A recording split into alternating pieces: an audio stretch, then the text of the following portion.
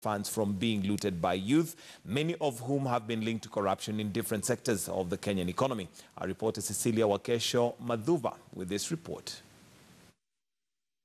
This was the reaction of Kenyans on social media on Wednesday when news broke that 91-year-old former Vice President Moody had been appointed as one of the 7 members of the Oversight Board to manage sports, arts and social media funds. Netizens on Twitter will not take it lightly. A day later, and President Uhuru Kenyatta would have answers to those faulting his move.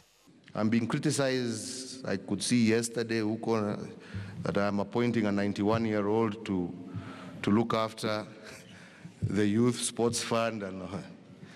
Lakini jameni, let me put yourself in my shoes. Ukiona vile watu wanaiba pesa, mimi afadhali nikae na huyo mzee bwana achunge hiyo pesa itumike vile inatakikana. Bwana. This comes when there has been increased public outcry on how qualified youth are languishing in poverty due to unemployment. According to 2018 Skills Mismatch report by the Federation of Kenya Employers, 39% of degree holders in the surveyed firm work as clerical officers, 30% as secretaries, 20% as receptionists, and 9% were casual laborers.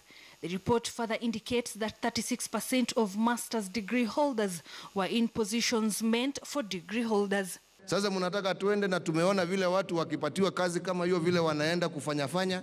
Si afadhali tupatie huyo mzee achunge ndio iwarudie. Watu waniwache bana, mimi sitaki mambo mingi. Ironically, in a report published by John Gidongo in 2006, Moody was linked to a multi-billion Anglo leasing scam. In May this year, a photo by the Chief Administrative Secretary of the Ministry of Public Service and Youth, Rachel Shebesh, showing not so youthful leaders at a workshop on matters youth was highly condemned by Kenyans on Twitter. Last month, during a funeral mass of the late Archbishop John Jenga, Uhuru had a special message to Moody. Moody, usiwe na haraka, we still need you. Usiwe na haraka mingi, bado uko na miaka mingi. Don't be in a hurry to join him. Serve us for a little bit longer here. Other appointments that have sharply been questioned include that of 71-year-old Francis Mudhaura, who was appointed as the chairman of Kenya Revenue Authority Board, 75-year-old Chris Sobure as the chief administrative secretary in the Ministry of Transport, and Matu Wamae, whose tenure at the age of 79 as KCC board chairman has been extended to 2020. Cecilia Wakesho Madhuva, KTN News. All right, and that's where we start our discussion today. I'll start with you, Joy, Brenda, and there's always a good side to things, and maybe the good side of this one is that in another 50 years, we still have a chance of being appointed. At least reach. The relevance stays beyond our years. We become like wine. The older we are, the finer we are. The finer you are. In my opinion, on this one, the president has got it horribly wrong. Horribly wrong. If you're looking for people of integrity, there are people of integrity who are still within energetic working years, who have got ideas that are relevant to this generation. You know, it's something that baffles me when you want to defend a decision and what you're using is integrity. I look at them like, are you trying to say that there are no young people or younger people, not even young people, there are no younger people? I mean, 91 years old, they're sending Mugabe home. You are appointing a 91-year-old and urging him to stay on that he has more years. Are you God? It's one of those things that defies logic. But on the other hand, like I said also with the lawyers, be that as it may, is there a point that the president is actually making? Especially, for example, if you look at the sports ministry. It is true, he has given a chance to several young people, and there have been scandals in the athletics industry, in Olympics, in the ministry itself, in stadia, in losing the CAF. We have to get to a place where, is there really a point in what he is saying? I don't support his argument, but maybe it is time for us to re-examine ourselves. And over and above that, can we also take time now to take stock and say, look, Mr. President, this is unsustainable? Because we have gotten to a place where we need to start thinking transition to the next generation. If we're always stuck with the old guard all the time. I mean, I am in a generation where I think Facebook is with it. There's another day I went to State House Girls and I was telling them, find me on Facebook. And they're like, no, you're not on Facebook. We're on Instagram and Snapchat. How old did I feel? Yeah. I am feeling old. And here you're telling me Moody at 91 years old has got ideas to develop sports, and culture, and it ridiculous. defies All right, logic. Mamboleo, do we have a problem with our selection process? Because, like Joy mentions, maybe there is a point, because there are those who've been given a chance. And sports and culture is a perfect example. We know how many millions basically were lost. And to this day, we've not even followed them. Yeah. And maybe he has a point. But then does that speak to our selection process? Because again, are you telling me that there are no younger Kenyans who can actually do that job and do it properly? I'll tell you a story. A couple of years back, a feature was done of the Vice President of the Republic of Kenya that time, and it was Moody. I think that time he was already an octogenarian. And you would be very surprised. He smokes the pipe, and he could swim. By the way, a lot of young people cannot swim. So I think probably that is why the president has decided that this gentleman has qualities, has qualities that a lot of us do not have. I'm not sure what smoking a pipe and swimming will bring on board in terms of sports and culture. But on a very serious note, it is extremely wrong for His Excellency the President, my president, to appoint Moody Awori to that position. But it is even much more wrong for Moody Awori to accept that appointment. I am extremely ashamed. He should have called His Excellency the President and told him, look, with tremendous respect, I know you value my worth, but I am not going to take up this job on a matter of principle. Let me tell you something. There are people who have done this country proud in the prime of their time, in the prime of their youth. Moody Awori is one of them, okay? At a time like now, when we have a completely new set of challenges, I do not think that the wherewithal he had in the 70s can stand up to the challenge of the 21st century. So I think what we need to do is probably understand where the president is coming from, but I also want to think that there is someone in the process of advising the president on this appointment who is getting it totally wrong. Mark Bichachi, is there a point there? And again, we're in a cult, well, our society right now, we were talking about, people stepping aside from their appointments when there's something questionable, but that just seems to not be something that we can do. So Moody Awori, given a job, I mean, he may not be bringing much on board, but hey, who doesn't want a free salary? I am quite puzzled when I look at a CV. 2004 to 20, when did he stop being vice president? 2013. Yes. Okay. Vice president of the Republic of Kenya. 2018 to 2022. Chair of sports and member sports. It's like UMD. The next job he has is his manager. It doesn't make sense. But on the other side of the ocean, you've got Al Gore, who's a former vice president. He's gone on to win the Nobel Prize. He's gone on to literally spearhead the Paris Climate Agreement. He is the figurehead internationally for bringing about change in the environment. In Kenya, we have desperate vice presidents. Kalonzo Musyoka famously said, I am willing to be a KYM. I am wondering, what is going on? How can you have been a vice president and lack self-esteem enough to say that now I can craft my own destiny? Your name alone is, you don't need to be a member. Your name alone, the soft power you carry, the finance Moody Awori has, he can finance that budget himself. Why is he getting employed? Why shouldn't he sponsor a football team?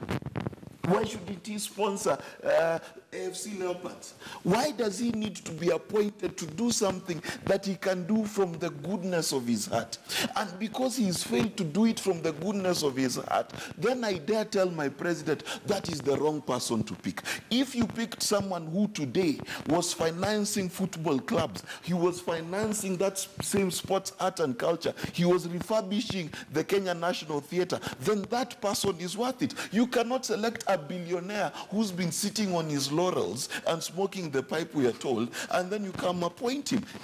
Let me tell you, it does not make sense. I love my president, but let me just tell him, that is not sensical. All right, and I guess what we're saying on this panel is that you all agree that that was a wrong appointment, but we'd like to hear what you have to say. And the question that we're asking is President Uhuru's reasoning for appointing Moody Awori convincing enough for you. But let's move on to something else, but still matters leadership. And we're reviewing the week. And this week started on a very, very bumpy note, especially for those of us in Nairobi. And this was with stopping of matatus getting into the CBD. Again, and I want us to look at this from a very wide perspective, because it's not just Sonko's decision that seemed not to have been thought through. There was also another incident, and this now I want us to look at it from a leadership perspective.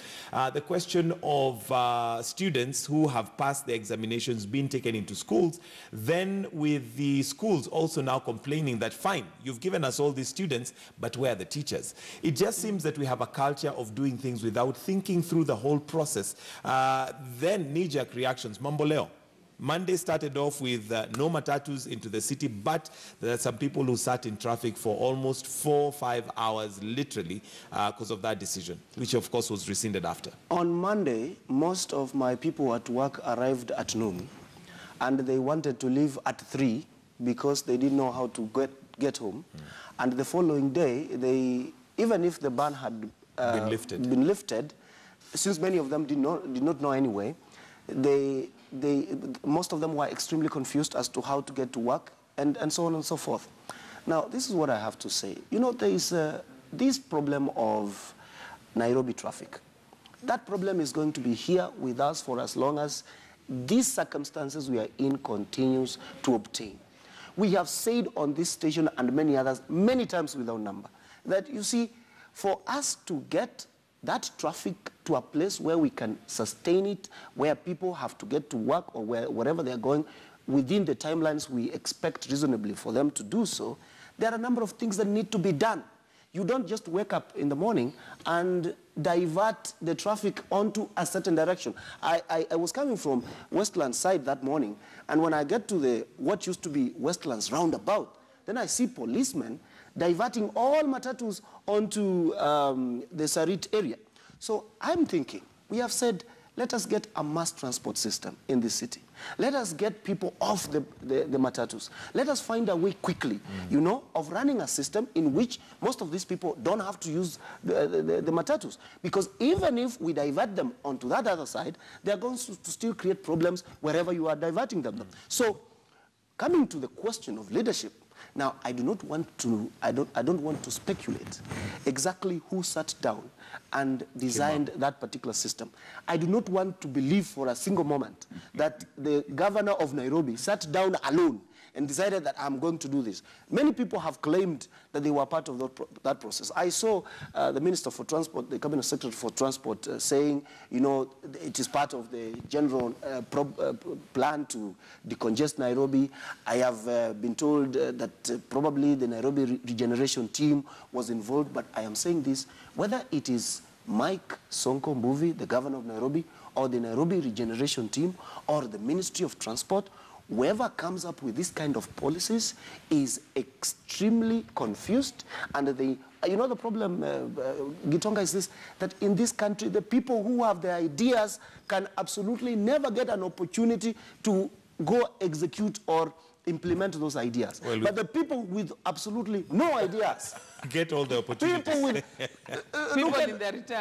with absolutely no ideas will always get the opportunity to go and execute this lack of ideas. What is our system, Mark Bichachi? I mean, if I sit here, maybe it's a layman's perspective and a way of thinking, but I would imagine if I was to decongest Nairobi, if you ask me right now, I would probably think of reducing the number of private cars, not the public cars, because public cars, one vehicle, one matatu carries 15. As a private car, maybe all of us here have 1, 2, 3, 4, with only 4 people. So that is already creating congestion. So from a very layman's perspective, maybe help me out here. I would imagine that removing private cars would be the solution rather than public cars. No, you know, you're absolutely right. And guess what? You're not a transport consultant. But you see, that is the level of mediocrity and lack of competence that we entertain in this country. Because the amount of non-thinking that occurred for anyone to think that was a good idea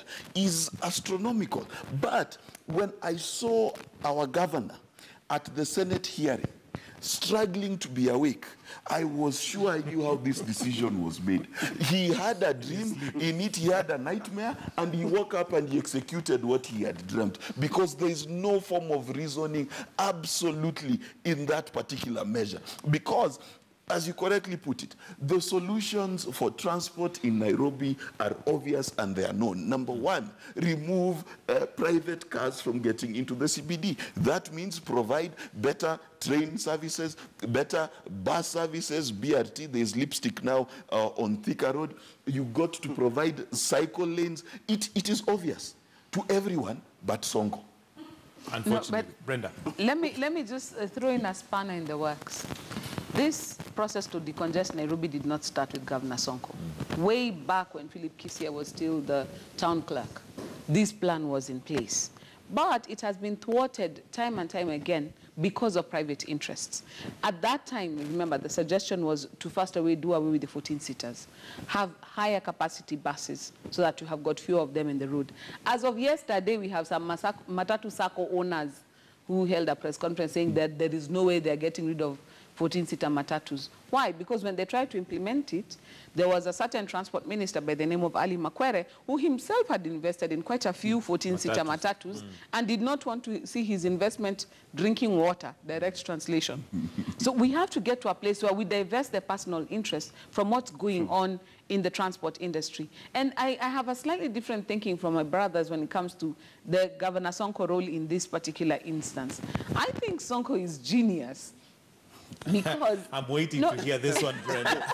No, I am at the edge of my seat. I think Sonko is genius because I'm one of those who very harshly criticized him on that day and CS Macharia. I had very unflattering terms for them. But later when I thought about it, I thought to myself, maybe he's being given pressure from this regeneration project to do something about the decongestion. So he said, you know what? Here it is, one day of chaos. Everybody was like, okay, boss, what did you do? The decision has been rescinded, and now you can sit down and tell them, you know what? I tried it, it failed. You guys give me something to work with. Because in that one instance, it made no sense. He himself knew this thing was going to fail. But I think on Monday, it was set up to fail. It was actually... Did you just say, you know, there's only one funny statement. You said Sonko knew. The thing Sonko knows, let me tell you, did you see what he did? Let me ask you, did you see when he was asked about the beautification of Mombasa Road just out here, and he had put the Ministry of Industrialization as a poster there? Yes. Now, you tell me, who in their right minds puts on a highway posters which people should read on the right-hand side? How are people who are driving supposed to read that thing? So the assumption... We are talking about the transport industry. The assumption that there was thinking involved is very dangerous. No, when it comes to this transport thing, the thinking was done even before Sonko got into office. So, the plan is there, it's been in place. It's always being thwarted by the Matatu Owners Association, being thwarted by the SACCO Association, being thwarted by people who have a vested interest in it. That much is true. And the other thing is also, there is pressure from national government, there's pressure from the regeneration team to have this thing done. And I think Sonko engaged in a social experiment on Monday and told them, you know what, me, I've done my part, I banned PSVs. Look at what happened. Look what happened. Now we've gone back to the place where those people who are insisting that there must be decongestion, okay, fine, let's do this thing the way it's supposed to be done. Like I have made the suggestion, let's go back to what we used to have before. It being a state-run facility rather than in private hands. But right now, the number of people who are eating from, you saw even when we talk about graffiti. Remains then, and it goes back then to what I brought in earlier on leadership. Why can't these decisions be made at a level where they can actually think through them, no, but then give us solutions? Because the then, if this solution, there is a blueprint, there is a plan. But it's just that the people who are supposed to implement the plan are themselves embroiled. They're eating from the same cookie jar, and they're not interested. Therefore, Mamboleo, let me hear from Mamboleo. No. I didn't know that that's the kind of span in the works that Joe was going to. Yeah, but this, I am told, every aspect of the Nairobi authorities that was involved in that Monday scam did everything to make sure that there was the highest amount of chaos you have seen in Nairobi over the years. let me tell you, I'm told on authority that policemen, especially traffic policemen, now knowing that if you remove matatus from the CBD, you have taken almost their daily earnings to zero, okay? Decided to execute that thing in such a chaotic manner as to completely make sure it does not happen. However, this is what we must understand, and I do not know where Joy comes from when she seeks to defend one Mike Mbuvi Sonko. By the way, Sonko is a person who is capable of defending himself. Now, let me tell you something. Sonko is a gentleman who has decided to run Nairobi alone without a deputy governor. You saw the other day he tried to appoint one Dr. Miguna as the deputy governor because he knew that that would not go anywhere. The same way maybe he knew this. And the same way he knew that this thing would not go anywhere. There's a method to the Let madness. me tell you, the way I observe Mike Mbuvi Sonko is this. A man who is throwing a major tantrum against the Jubilee administration. A man who thinks that he is no longer favored. And so because of that reason, he has decided every day that because the Jubilee administration has such a big interest in Nairobi because it is the capital city of the Republic of Kenya. This is where 60% of GDP sits. He is going to do everything in the next so many years to make sure that by the end of the day, the Jubilee administration is so annoyed with him that it can only turn the other side and say, Sonko, this is enough, you do it as you want. This is the clearest indicator of lack of leadership. You do not create the kind of chaos that they created on Monday in a capital city. I was asking myself, this is the most dangerous, this is the highest security risk, where you have all motorists sitting in traffic. What better place for bombers to, and God forbid. And you know, you are doing that and you are doing a simple social experiment like my friend Joy is saying, that would be extremely wrong. I think the first thing that must be sent to Sonko is very clear information that the fact that you are governor of Nairobi does not allow you a license to treat Nairobians as you want. All right. Mark Bichachi, there is a saying, and I think it's an African saying, that you feel sorry for, I'm translating it loosely, you feel sorry for the feet that are under a madman's head.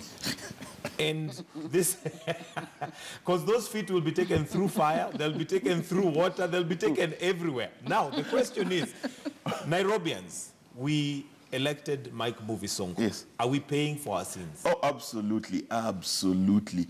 You know, Momboleo has been kind.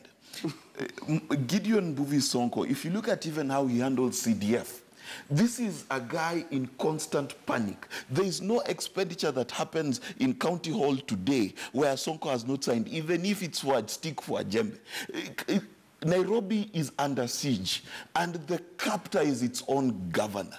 Nairobi is under serious threat, and the terrorist is its own governor. That is the problem. This plan that Joy is talking about, indeed it had been there, but Sonko executed it half-baked. He took half of it and applied it. It's like putting on lipstick half of your face. But you will look insane. Not intentionally. But let me tell you the truth. Are we trying to say that Gideon Mbuvi is lucid in his decisions? Are we trying to say that Gideon Mbuvi is serious about what he's doing? You are talking about method to madness. Please include the fact that there's madness in that statement. He is orchestrating madness. He is having an orchestra of madness, and he's throwing a childish tantrum at the cost of Nairobians. Because how can you say, as a sitting governor, that Nairobi has been beautified from your pocket? Are you in your own opposition?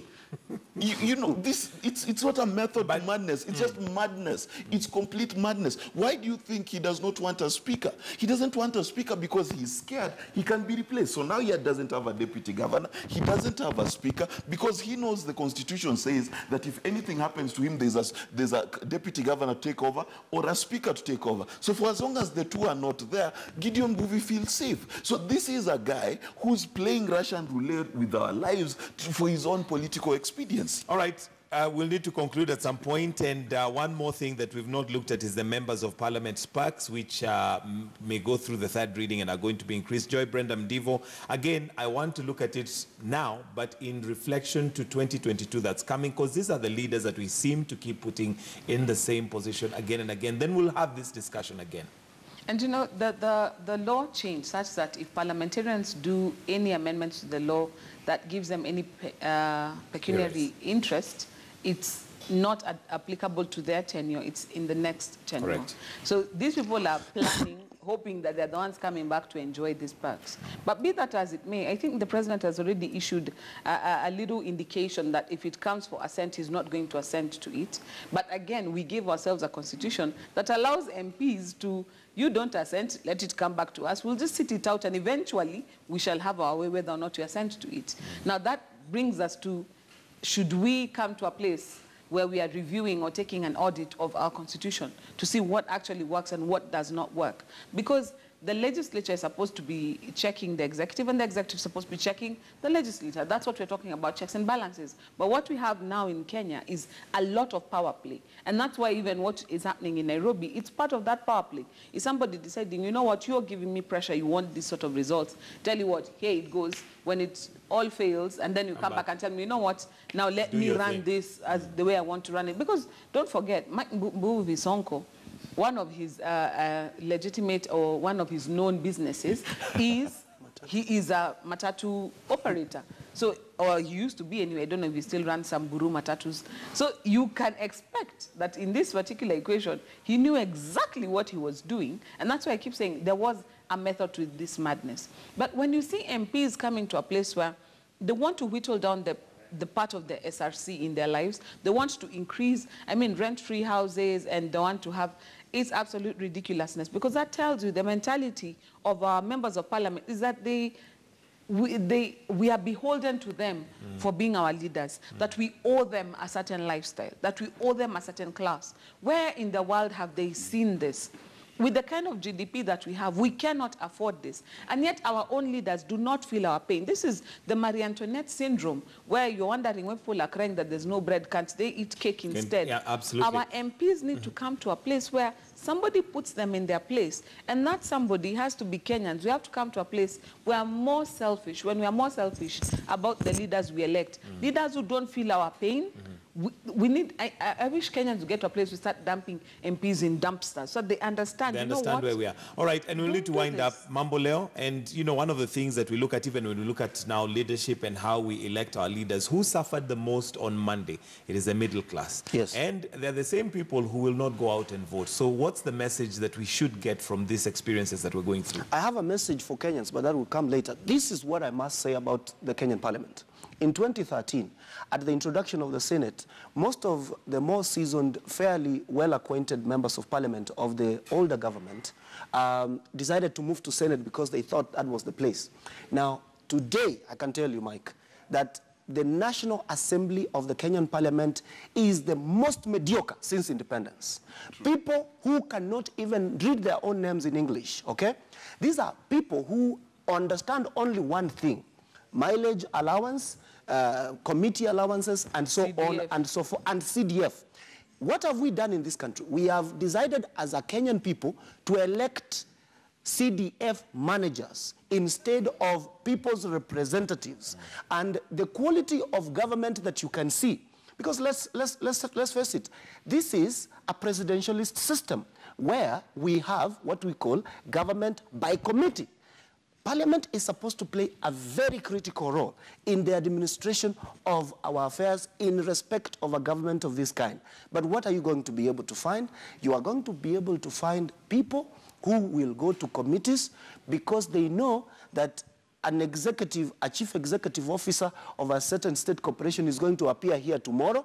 They are always looking at newspapers to see whose state corporation has a crisis, so that they can jump in and purport to investigate, call them to those committees so that those people can bring them money. But on the other hand, Kenyans need to go back and elect people who can serve them as leaders in those positions. Mark, your closing comments. Any leader who cannot walk a mile in your shoes is not worth being a leader. Any leader who can sit and say, Follow my Prado. Yes, follow my Prado. I have 800,000 shillings a month, but I still need more money. That is someone who's totally divorced from the reality of being Kenyan. Because the truth is, many Kenyans survive with their wives and children on less than 30,000 shillings a month. There's a watchman in this city who earns 9,000 and he has a wife and children. If an MP is not sensitive to that, that is an insensitive MP. But Joy, let me tell you, you know when our MPs had check and balances, they had check, the one you bank, and they had bank balance. So those are the checks and balances. All right, we'll have to wind it up right there because of time. Joy, Brenda Mdivo, Mark Bichachi.